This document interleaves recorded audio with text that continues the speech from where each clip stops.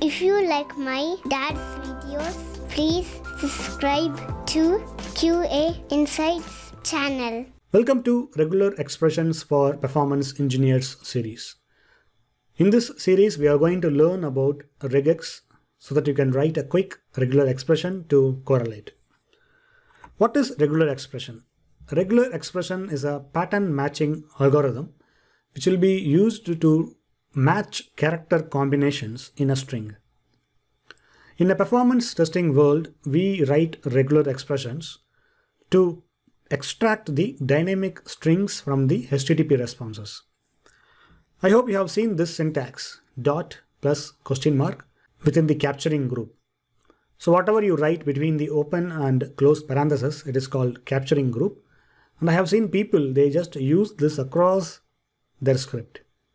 But this series will help everyone so that you can write the optimal regular expression. When it comes to writing the regex, I try to use the testing tools built-in utility. For example, if you take JMeter, we have a regular expression extractor.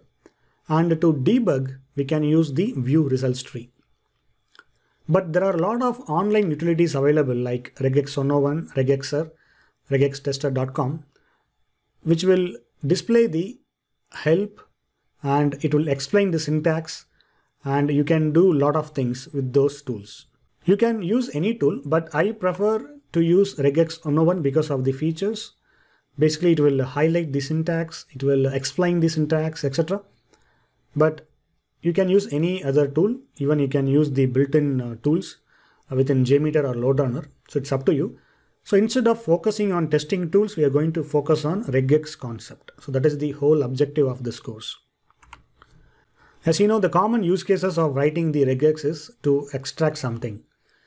As a performance engineers, we extract the session IDs, tokens, dynamic strings from the response, static text, HTTP status code, or the URL from the HTTP response. And we are going to write the regex for these use cases, and also we are going to see additional use cases which will be very helpful so that you can write the regex quickly. And when it comes to regex, there are multiple flavors available. PCRE stands for Perl Compatible Regex. So this regex is used in JMeter, and of course in Python also we have the library called regex, and Java has its own library, .NET, Ruby, and of course there are a lot of other languages have their own implementations. These are some of the commonly used a subset of the tokens to write the regex. So we are going to use dot plus question mark, star, and other syntaxes throughout this series of videos, and we will see how these tokens will fit so that we can write the regex effectively. The approach of this series is, I'm trying to keep this video course tool agnostic. Basically, I'm not going to use tool like JMeter, LoadRunner, or Locust. So I'm going to use the regex 101 to concentrate on the regex concepts. So basically, we are going to parse the HTTP response. We'll start with very simple example, and then we'll go with the advanced examples. And we are going to focus on writing the regex to learn the regex concepts. So let us begin with very simple example. So here, this is the partial text from the HTTP response, and our objective is to extract the title of the web page. So after extracting, you can validate whether the particular string is present or not. If it is present, you can make that request as pass, otherwise you can mark that request as fail. So here, to extract the value, example domain, we are going to leverage the left boundary. So here, the left side of your string, so that is called left boundary, and whatever there in the right side of the string is the right boundary. And to extract the value between the left and right boundary, we are going to use this syntax, dot plus question mark. And we are going to write within the open and close parentheses so that it is called capturing group. And dot means it matches any character. Plus means it matches one or more character, the previous character of dot. Dot means any, plus means one or more, question mark means optional. So we are going to deep dive into this syntax using the regex 101. Let us start with the simple example. So here in the left side, we have example.com. So this is the website we are going to start with. And in the right side, we have the regex 101. So here we are going to write the regex. This is the text box. We will write the our expression, and just beneath that we are going to paste the test string.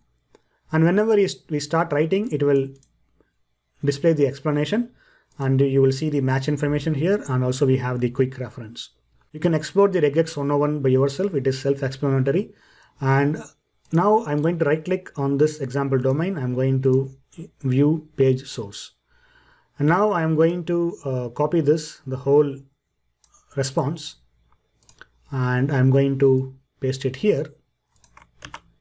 And let me expand this. So this is where we are going to write our regex. So our objective is to extract the example domain. Now let us start typing the regex syntax. So first let us begin with title. So this is our left boundary, and let us write the right boundary.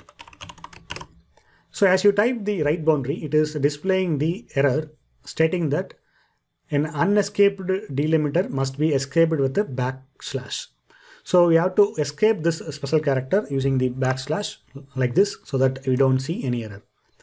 Now our objective is to extract this. So whatever we are going to write the regex, it should be within the capturing group. So we have to open and close parentheses. So whenever you start typing this, you can see it is displaying the first capturing group, which is null. So basically we have not started writing any regex. So now let me type dot here. So whenever you type dot, it is displaying matches any character except for line terminators. So it will not work for the new line. It will work only for the same line. And now we are going to use plus, which means matches the previous token between 1 and unlimited times. So 1 character at least and unlimited times.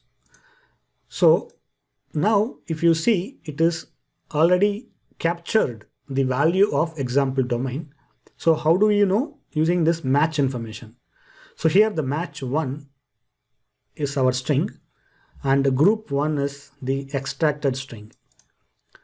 But you can also write question mark. So whenever you type question mark, it will be optional or lazy basically. But you can remove that, but still your regex is going to work fine. So this syntax, you can use it in your tool to extract the title. So now if the title is say example domain production environment like this, even though it will identify the whole value. So whatever is there between the title tags, it will extract. But if you have a new line, it will not identify. So how do we extract if the value has new line? We are going to see in the next video. Thanks for watching. Have a good day. If you like my dad's videos, please subscribe to QA Insights channel.